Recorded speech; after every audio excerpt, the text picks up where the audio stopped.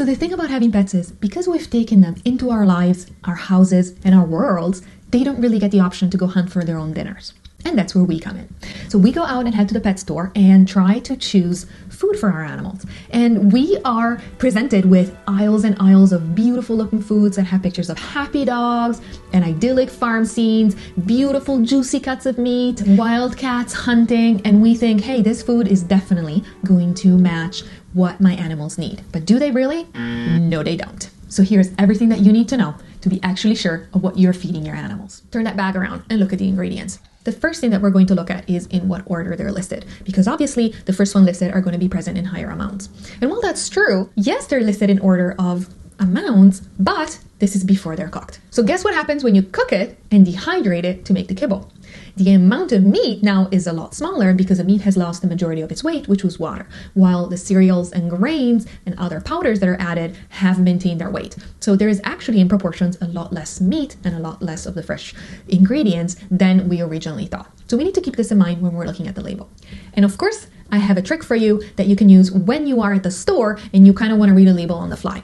But before we go through that, we really need to understand what we are reading. So what some of those words means that are written on the label. They're a lot simpler than you think, and they can be really easily decoded. The name of ingredients on the label and what they have to mean is actually controlled by the AAFCO, and they have very strict rules. So meat is just what it says.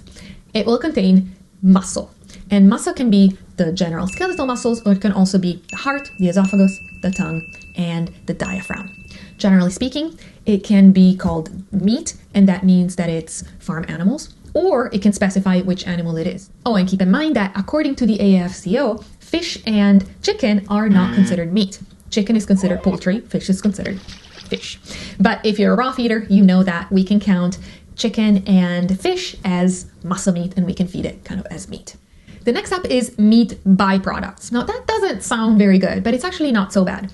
Byproducts are all of the clean internal organs. So if you're a raw feeder, you're basically feeding this already in smallish amounts, so around 10%, sometimes 15% of the diet of your animal.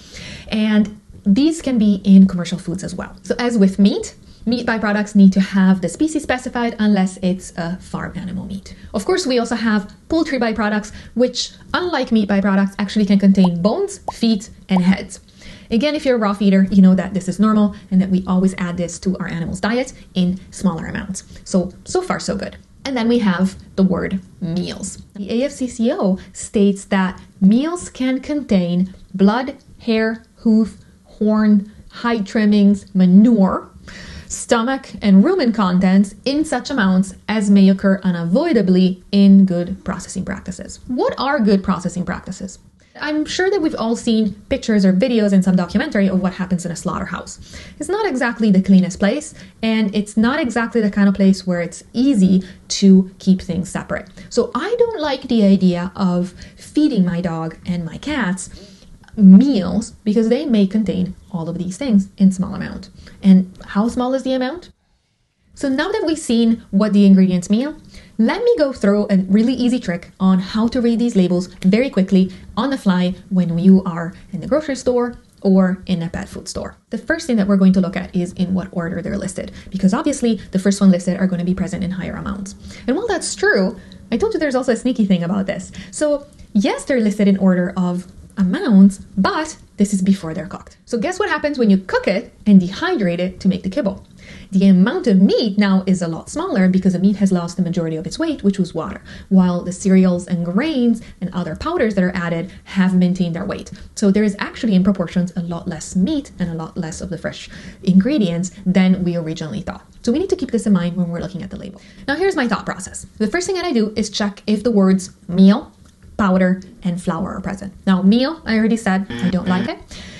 There can be protein powders or meat powders or meat flours used. They are not high quality and I would prefer not to feed my animals that. The next thing I look at is oils. Now animals need good quality fat in their diets, and good quality animal fat should be called that, fat. Animal oil is rendered fat. And we know that rendered fat can be really deleterious to our animals' health, and it can cause pancreatitis. Unless the manufacturer is adding a small amount of fish oil at the very end of the label as a supplement, I don't like to see oil at the top of my ingredients. So seeing oil in the ingredients is a big no-no. The next one is carbohydrates. Now, no matter your stance on it, our animals do benefit from a low-carb diet. So I don't like to see any carbohydrate sources in the label on the back. So any kind of flours, any kind of cereal, potatoes, legumes, I'm very, very wary.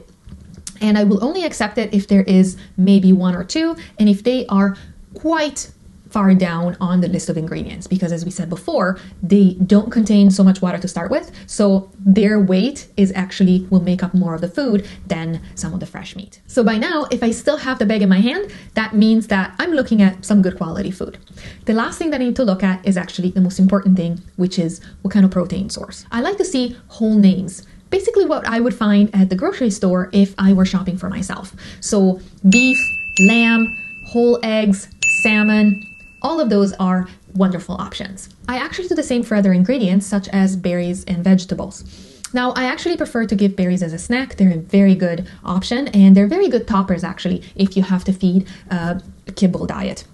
So I would prefer to feed it as a snack, but if they are present in whole amounts and with whole words, not powders or flours, but actually cranberries or blueberries, then I'm okay with that. And finally, I look at the unreadables, the ones that we can definitely not decode, and we don't have to.